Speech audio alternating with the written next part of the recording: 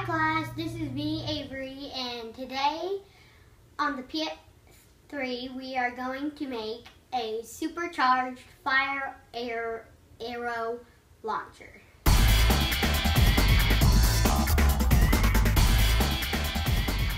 First thing you have to do is, of course, turn on your PS3.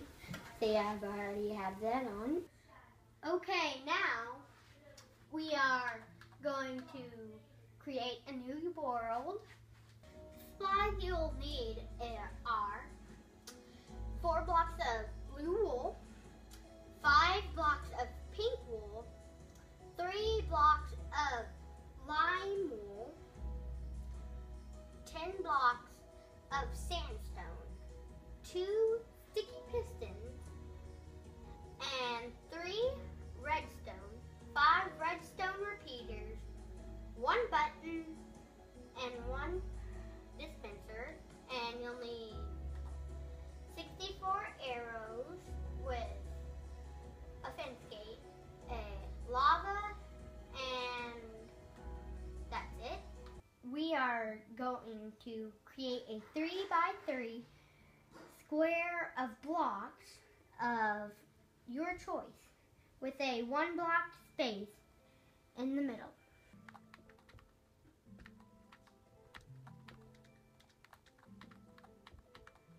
Place another block behind the square in the center and place a dispenser on top of that. Place the fence gate in front of the hole. You'll need to place another block below it first, then destroy that block when the gate is in place. Next, you will fill the hole with lava. To make the arrows fire from the dispenser at top speed, you'll need a super fast clock circuit. Place 4 blocks on the level below the dispenser as shown. Add a piece of redstone dust at each end and 2 repeaters in the middle.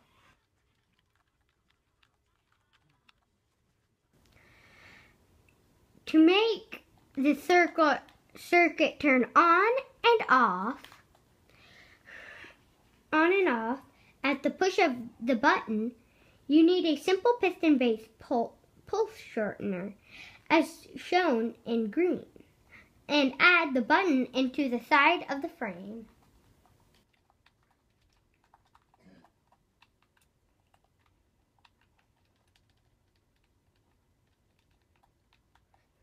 Next, add 4 pink blocks. 2 blocks should be placed at ground level at diagonal to each other, and 2 more blocks at 1 level above the ground, also positioned at a diagonal to each other.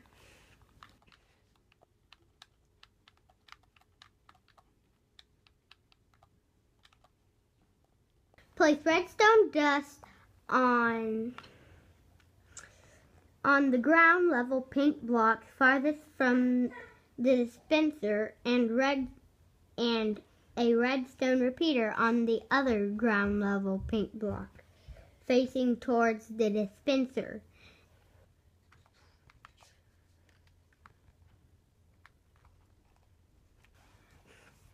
Add a sticky piston to the side of the pink circuit.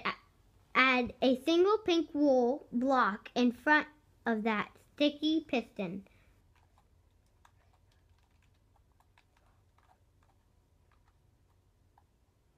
Finally, fill your dispensers with arrows, then hit the button and you're on your way.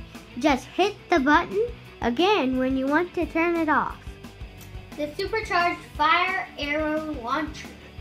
And this should shoot as far, and this was my prediction, to hit this packet.